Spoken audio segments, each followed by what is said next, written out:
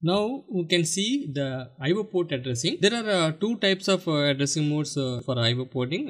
So direct IO port and indirect IO port. So direct port addressing and indirect IO port addressing. So IO port addresses are of two types. One is direct and second one is indirect. Port addressing mode. In general, the standard IO devices use port addressings, IO port addressings. So for memory mapped IO, memory addressing modes are used. In standard IO devices use IO port addressing. For memory mapped devices use memory addressing modes are going to be used. So in direct addressing mode, in general, the port may be the 8-bit. So 2 power 8 means that 0 to 255, the port numbers will be allocated.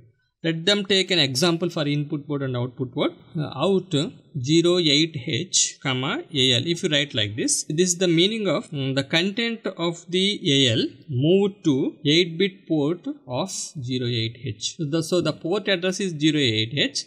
The port has a specific value of 08H address. Using that address, the AL contents will be moved out. Similar way, you can see in AX, 80H. So this is input means that it is coming to the processor.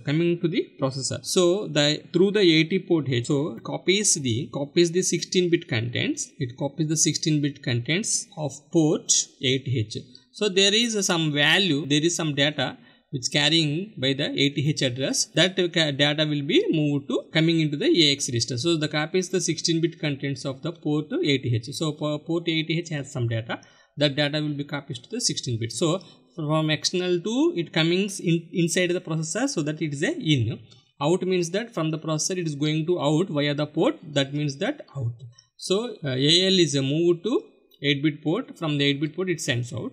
As well as the in means that from the port it sends it coming to the AX register. So this is the direct port addressing. So coming to this indirect port addressing, we use some sort of registers like DX to in. So this indirect addressing format, we can use the memory mapped. In memory mapped IO, we are using indirect port addressing. Why? Because in memory mapped IO, we can use the 64 kilobytes of 64K, and that means the 65,536 IO ports may be used in memory mapped IO.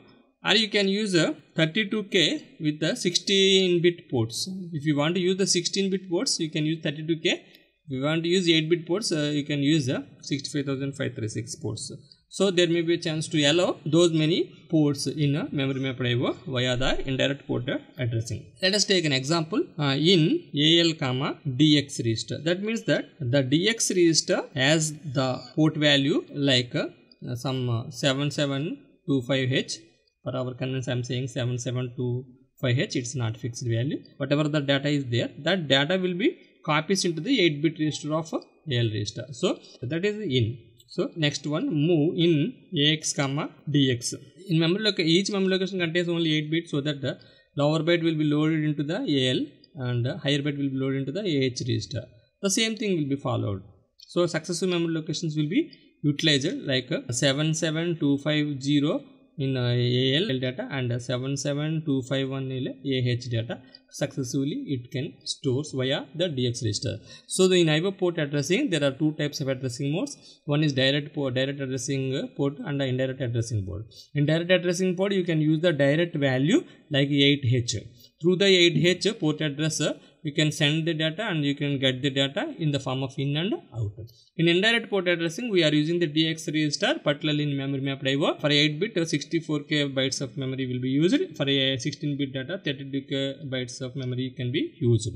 So via the DX, we can send the data, we can receive the data. That means the DX is the port. This way, this IO port addressing is going to be done. In the next class, we will see the program memory addressing modes, and with this different types of addressing modes by the help of effective addresser in instructions has been concluded. If you like this video, please share and subscribe. At least comment below this video. I appreciate your comments. Thank you very much. See you again. Bye bye.